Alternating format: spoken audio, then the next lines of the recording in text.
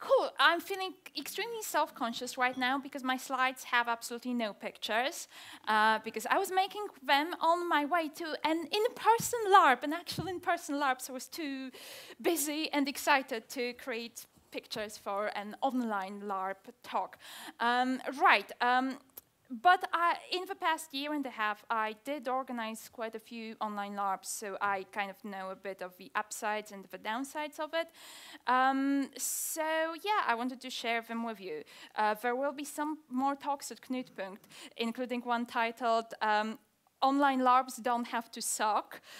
So this is more or less what I'm trying to convey in this talk as well, but I'm very curious about that one too. Right, so to make up for the lack of pictures, I'll at least try to keep it interactive. So Alessandra already kind of primed you for this exercise. Imagine the best scene ever you've had at a LARP. And now raise your hands if that scene involved exactly one person, only you, if it was purely in your head. Okay, finished closet. Great. If there was one other person, exactly two people involved in the scene. Okay. Put your hands down. 3 people. 4 people. 5 people, 6 people, 7 or more people. Okay, so maybe what I was about to say is like completely wrong. Right, okay, so maybe to clarify, for these people who raised their hands for 7 or more people, was it an online LARP? No. Good. Because what I wanted to say is conference calls are torture.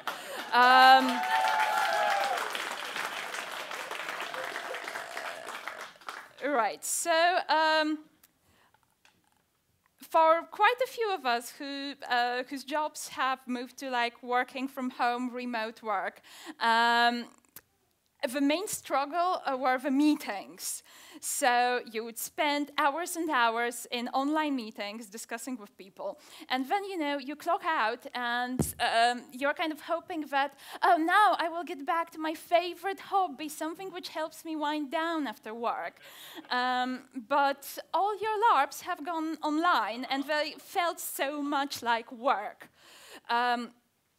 And initially, it wasn't the fault of the designers at all, or the players. It was because the technology wasn't quite there yet to enable us anything else but a conference call, essentially. So the moment COVID hit, the bunch of designers who wanted to organize or organize online LARPs were basically stuck with conference calls as pretty much the only medium. And there were some workarounds where you would create a few different Hangouts rooms and share links with people and tell them you can switch between the rooms. It was very clunky. And there was Discord, who was completely incomprehensible as a tool initially. Now, 2 years on, everyone is super proficient with Discord. And it allowed people to like switch between channels, but only for voice chats. And then the moment Discord introduced video chats, was like a major breakthrough, and everyone started designing for Discord. So the first LARP that I designed for Discord with the intention of, okay, this will finally work like a regular LARP. You will get to switch around various channels and talk to people kind of more like you would in a real LARP, find an excuse to, oh, let's go get a drink, and then end up in a closet having Ars Armandi with someone you shouldn't, and so on. But another thing I learned is that the players will inflict conference calls on themselves, because once they are in a group, it suddenly becomes way more inconvenient to say, oh, I'm going to grab a drink in this other Discord channel.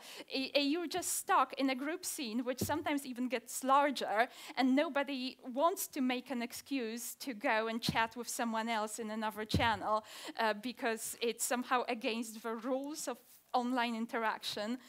So what I learned is that you need to force them to split into smaller groups.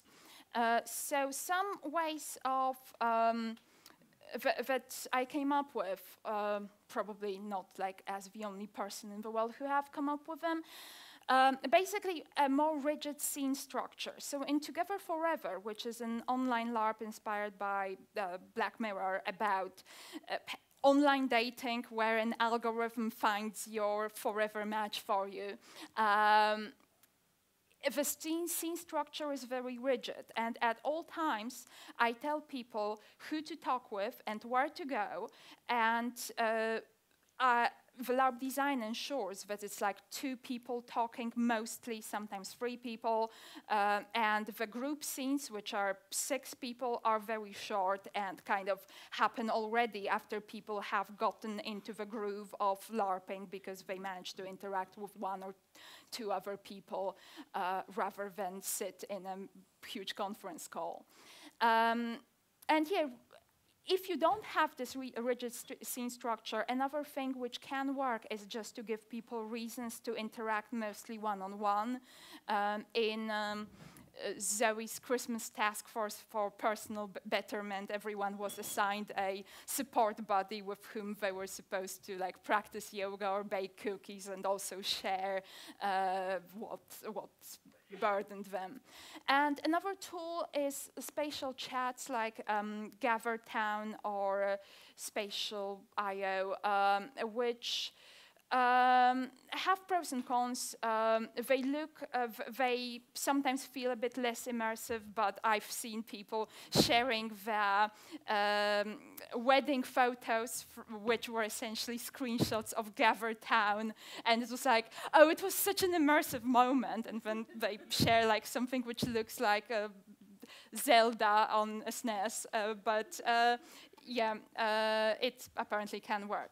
But let me now talk briefly about the opportunities, because I don't want online LARPs to only be a replacement. They have a lot to offer, I think. And I wouldn't want to be designing online LARPs if they were just always inferior to in-person LARPs.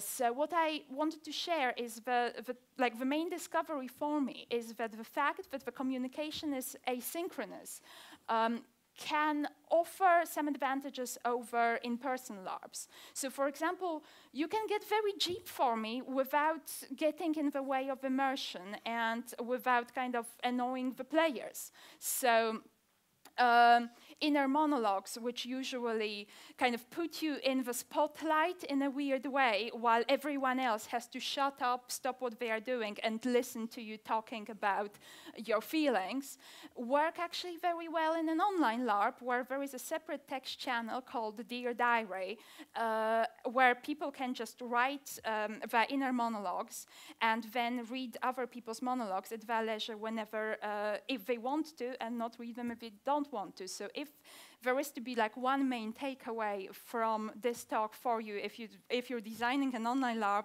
just add a Dear Diary channel. It will probably work. Now by default I'm adding this channel to all LARPs.